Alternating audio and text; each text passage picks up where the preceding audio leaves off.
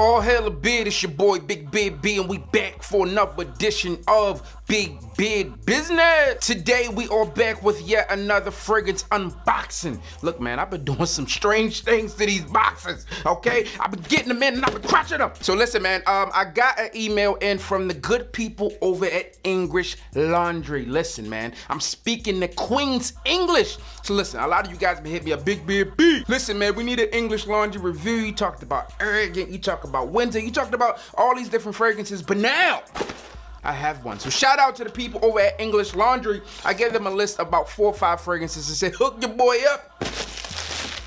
So let's see what they sent. Look, I appreciate that they sent these. Some people send popcorn peanuts. I'm like, what is wrong with you? Like, why would you ever send me popcorn peanuts? Those things are so messy. All right, so we got London here. I guess this was #1 on the list because that's what they said. They said we sent you the #1 piece. Good day, mate. All right, so here's your presentation for English Laundry London.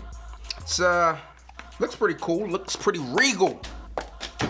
Did it just fight me back? All right, here we go, man. London, gold top, black bottle, blue writing, and gold writing. London on the back, so it's pretty same. Let's see how you guys did here. 2, 3.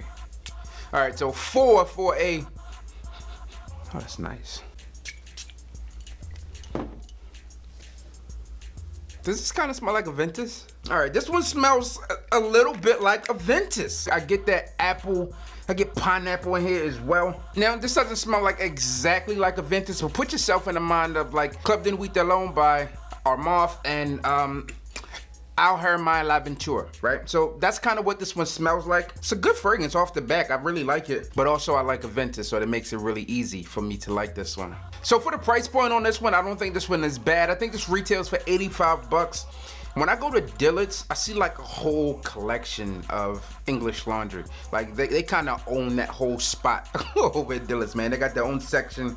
But this one is nice. I try to dive into some of the other ones for you guys just to, you know, make this easy, see which one's going to be the best one for you to pick up. But this one, off the break, is solid. I'll actually have to do an official review, do some true wearings and testings, let you guys know about the performance, the longevity, projection, all that good stuff. But first impressions, smells nice. I think this one would be a good pickup if you wanted like an Aventus vibe, but you wanted something that was more played down, more subtle, and also one that you did not have to order. A lot of these other ones, when we talk about Aventus clones, you actually have to order them versus you have to go into a store, or you can go into a store and pick this one up. So obviously it becomes a little bit more expensive when you do that, but you can get your nose on it, determine if you like it immediately versus like ordering it, not liking it, and having to keep it. So just something to think about. I'll link everything for this one below. As always, I'm your boy Big Beard B. Don't forget to like, comment, subscribe, tell a friend to tell a friend. Now we are back once again, and hit the goddamn bell.